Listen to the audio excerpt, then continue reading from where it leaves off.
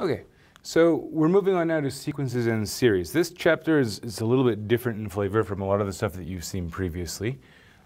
For sequences, it's still going to remind you a lot of kind of limits at infinity like you did way back in chapter 1, right? It's going to be very similar to that. Once we get into series, the closest thing that we've seen so far that's kind of comparable to what we're doing when we deal with series is probably improper integrals, where we're not necessarily just trying to do a calculation and get an answer out at the end.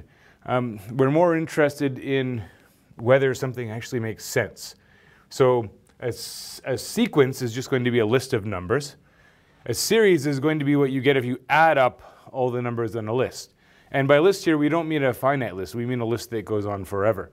And of course, if you're adding up infinitely many terms, then there's a good possibility that they don't add up to anything, right?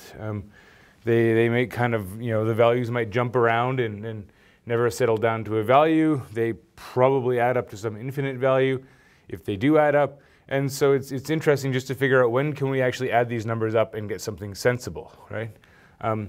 So we're more interested in almost like existence questions now rather than computational questions. And so that gets a little bit tricky sometimes, right? It's a different philosophy than what you've been dealing with so far. But we start with sequences. We can give a definition.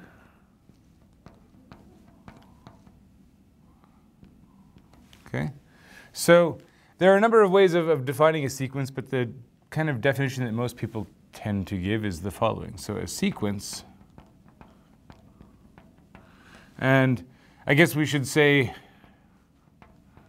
we could consider sequences of other numbers. We could consider sequences of complex numbers. We could even consider sequences of functions, matrices, vectors. There's lots of things that you can put into a sequence, but right now we're just looking at sequences of real numbers. Okay? So a sequence is just going to be a function.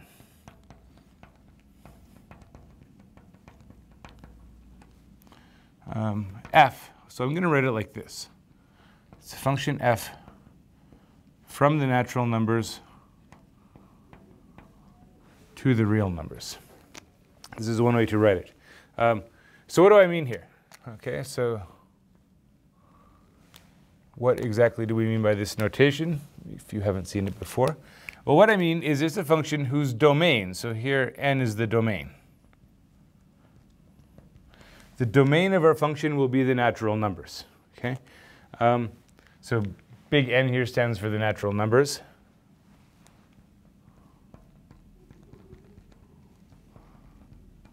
And depending on who you ask, sometimes the natural numbers include 0, sometimes they don't. We'll allow 0 because sometimes it's convenient to have a sequence start at 0.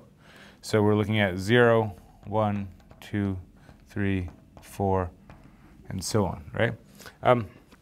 And so the idea is basically for every natural number, right, we can write those out in a list, and for every natural number on the list, we write down a corresponding real number, right? So what we're going to have is something like,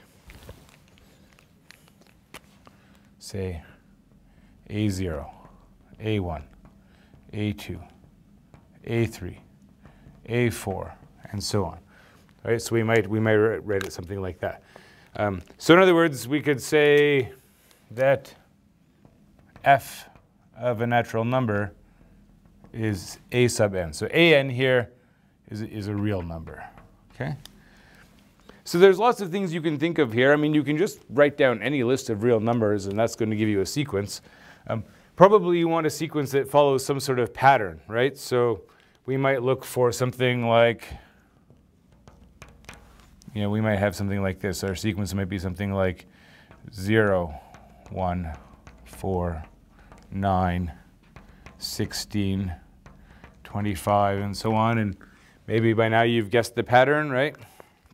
So in other words, we can say here that f of n is just n squared. Typically, we don't really bother with function notation for sequences, so more likely how you're going to see this written, it would be simply as an is n squared. Okay? So any function that you can think of, you can write down like this, and you you can get a sequence. Here's one that's sort of an interesting one. We could do this one. AN is cosine of n times pi. So what does that give me as a sequence? Well,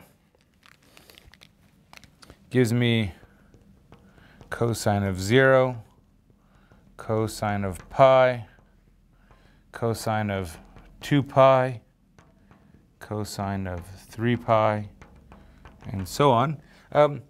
But we know the value of cosine at multiples of pi. Cosine of 0 is 1, cosine of pi is minus 1, cosine of 2 pi is 1 again, cosine of 3 pi is minus 1. So you get a sequence that just alternates back and forth, 1 minus 1, 1 minus 1.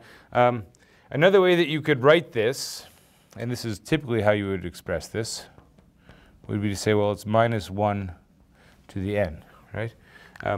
Now, normally, powers of negative numbers are kind of tricky things. We don't normally like to put negatives into exponential functions. We don't like to have a negative base for an exponential because square roots, for example, of negatives don't make sense. In fact, most real number exponents, if you have a negative base, don't make any sense. Because for a real number base, right, we really, it's one thing to kind of keep in mind is to remember that, when we define a to the x, right, normally we mean e to the x times the natural log of a.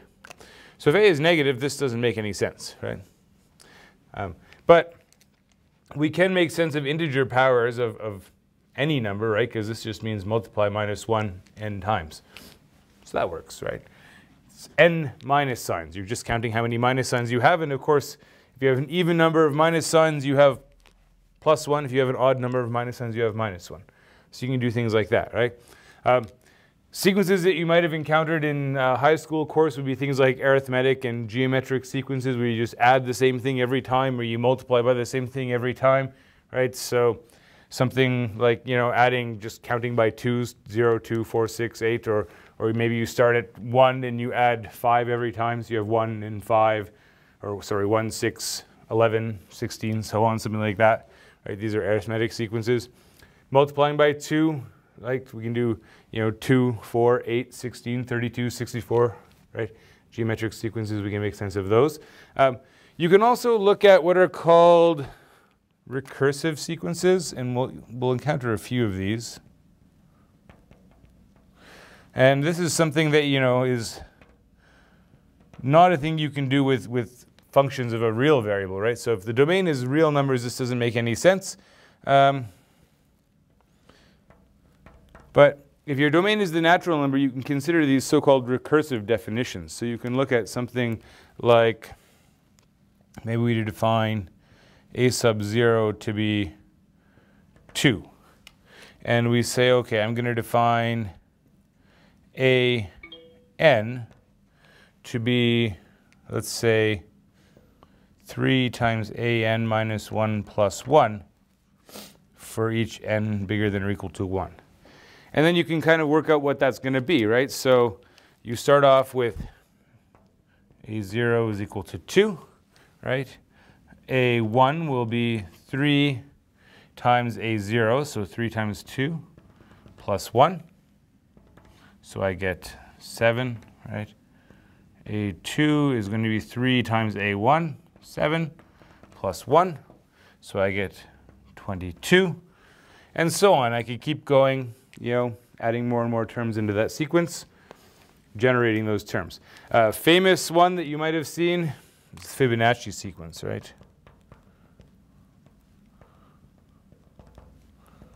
So the Fibonacci sequence actually starts with 2 initial terms.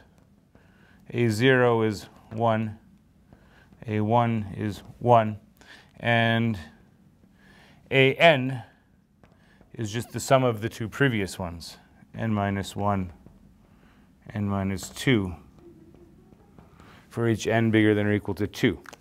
And so you can play around and you can see what sort of terms you generate there.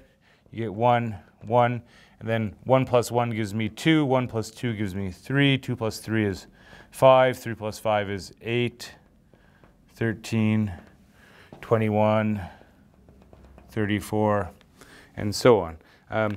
So this is a very famous sequence. It's studied in a number of different scenarios. There's even a quarterly journal devoted just to this sequence, believe it or not. So there's lots of interesting things you can do with sequences, and there's a lot of stuff you can study with sequences, and it's